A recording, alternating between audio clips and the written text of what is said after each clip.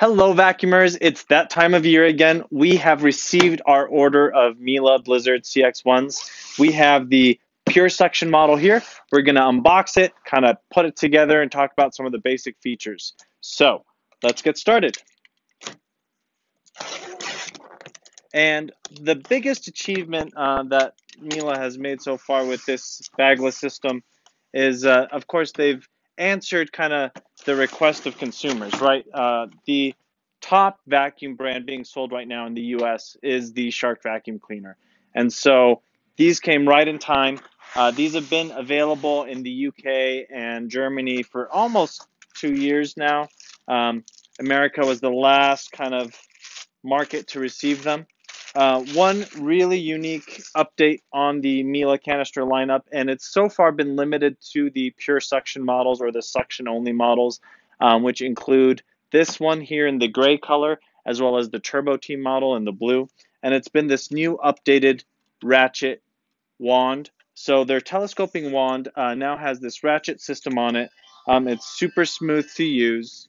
So this ratchet wand is designed for the suction-only models. There's no electrical connection on it. It's allowed, or its purpose is to transfer the airflow and, of course, all the debris with it. So that's the first piece we're pulling out of here.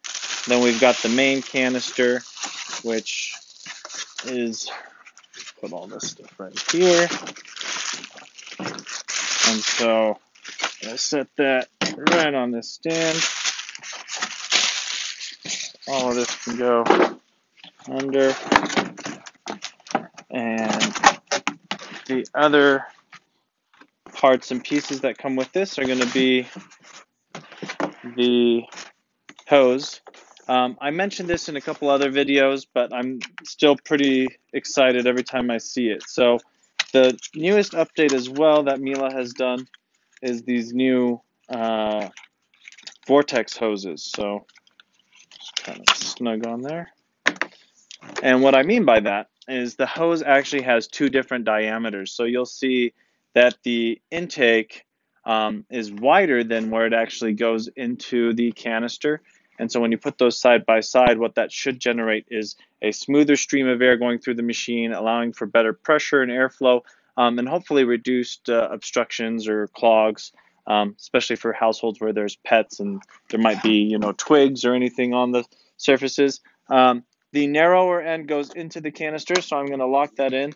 You got the good solid feedback that it's locked in because you can hear it click. These are crush proof, as is traditional with Miele's hoses, so that's great. I saw a comment about the quality of the hose. I mean, this feels pretty consistent with Miele's quality. It feels good. It's nice and flexible, so no concerns there. The wand now has been updated on their suction-only models, and I've only seen this on the Blizzard category so far, where the dusting brush is actually integrated into the wand. You get a nice, long, open handle wand, which feels really good in the hand. And so the way to engage this brush is you'll just kind of push and release. Now that's great when you're trying to do dusting in front of you or anything like that. But my only question is, let's say you wanted to use the dusting feature on the end of the wand here. You're going to be kind of limited because the only length you'll have now is the length of the hose. You won't be able to actually add the tools on the end of this. So that might be room for you to buy a extra dusting brush. One that is popular is the SUB20. So that's the universal brush, and it is a great addition, but you will be limited in terms of dusting to what's actually integrated here on the hose. But it works great. You'll never lose it. And then this will just kind of connect on the end here, just like that. Now, one thing I noticed is on these new wands, this is kind of rubber coated. It's very soft, and I'm actually curious to see I'm curious to ask or find out perhaps from comments below if you guys have any comments about why they did that. I'm trying to think of an application where that would be beneficial in terms of bumping into something and perhaps reducing strain or stress or scratching, but they only did it on the end. So I'm curious about that. I'm hoping somebody has an answer for that, or we can reach out to Miele and see if they have an answer perhaps. But yeah, this new wand is very, very smooth to retract. In the box, you'll also get the SBD 285 head. This is a great head. It's the all-tech head. You can use it on Oriental rugs or any type of upholstered furniture. Rugs or carpeting.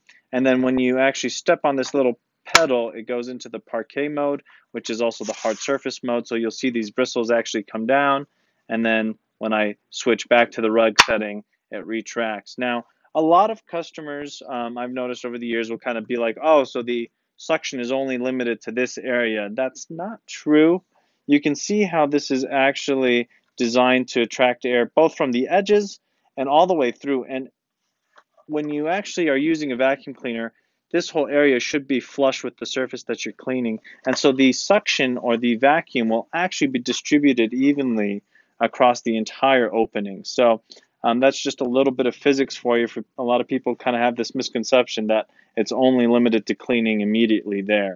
But air is fluid just like water, and it will actually transfer the suction power to the entire opening here. The other tool you get with the pure suction model of the Blizzard is going to be the SBB 300 tool. This is an excellent tool for hard surfaces. It is limited to being used on hard surfaces because you cannot retract the bristles, but it's got all these openings which allow for all the dust and debris to be sucked in. It doesn't snow plow it to one side. These bristles are super, super soft, so they're really great on any glossy finished hard surfaces or any really delicate surfaces or anything that's a softer material, because it's definitely not going to scratch or leave any scrape marks on there. So with that, we've got these two heads, the wand, the hose, and the unit. Now let's focus a little bit on the canister. I'm going to show you guys here that the canister will come with, so this is a new designed upholstery tool. So historically, Miele used to include these material-based upholstery tools, actually very similar to the upholstery or the lint removers. You can see these are kind of a reverse grain lint remover here that's on the SBD head. It used to have the same material. You used to get the same material on these tools, and they've switched to more of a rubber material. So my guessing is this is probably more cost effective to produce, hopefully has a longer lifespan as well, and will still serve the same function in terms of. All right, and so that tucks right back into the machine right here. The other tool that is actually mounted on board is the crevice tool. Miele historically has included a non-marring material in their tools, so shouldn't rub off on anything or anything like that, and that store is nice and square right here. Now, one thing to be aware of is with Miele historically, their tools, you absolutely want to follow their lead in reinserting them and installing them to the machine. So if you try to put it in the wrong way, it won't go. There's a little notch, so you just want to line up the notch, pop it into place. All right, let's see here. So I think I will attach the more versatile of the two tools to the unit.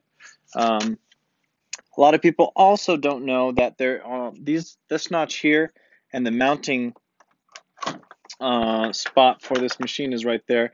I've seen customers come in all the time with Miele vacuums that they've had a long time, and they'll have that same notch on the back of their machine or side of the machine or bottom of the machine, and they never knew that that was to actually dock the tools on the unit. You have one on the side, and you'll have one actually on the bottom. So that makes it very easy with this machine to actually carry it one-handed up and down the stairs, maneuver it. One thing that is consistent on Miele now with their canisters in the Blizzard line is they're including 4 rubber casters. So these casters are soft rubber, which is great for anybody that's concerned about their hard surfaces. There's also a transition on the wheel. So as you go over obstacles or transitions in your home, if you're trying to actually get over a surface or transitioning from like your hard surface to a carpet, this will help it glide and just kind of transition between those surfaces much, much smoother. So those 3 wheels are right there. We've got the mounting dock right there. For people that are ever trying to get service or support on their Miele vacuum cleaner, a lot of people don't realize that this sticker here has all the pertinent information for that. So it should have the serial number on it. This one has a production date on it as well, so you'll know when the machine was produced. So yeah, put that here. And otherwise, you have your manual, the extra SBB tool, and that's it for the unboxing of the machine. Subscribe to our channel and stay tuned for more. We'll actually do some testing of this machine, comparing it perhaps to some of the other models that Miele makes, and we'll do kind of an in-depth maintenance and how to do a video of how to maintain this vacuum yourself. So, you know, rather than having to read this long manual and kind of sometimes they're not as clear perhaps with manuals historically, that's kind of the case. We'll do a step-by-step maintenance on this machine so you can maintain your new Miele properly and adequately for years to come. Otherwise, subscribe, like us if you enjoyed the content, and as always, for any of your Miele or vacuum cleaner needs in general, try us at morethanvacuums.com. Happy cleaning!